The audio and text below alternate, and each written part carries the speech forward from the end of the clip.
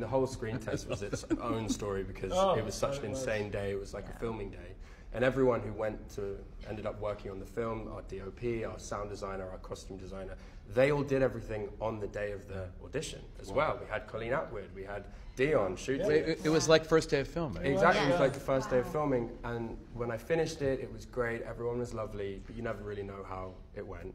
And there was this little knock at the door of my trailer, and I opened it, and it was Halle.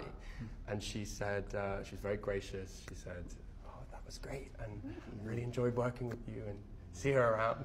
I was like, "Oh, thanks very much." And I closed the door. I start jumping on the spot. I'm like, "What does it all mean? Did she do that to everyone? Or was it just me? Like, what's going on?"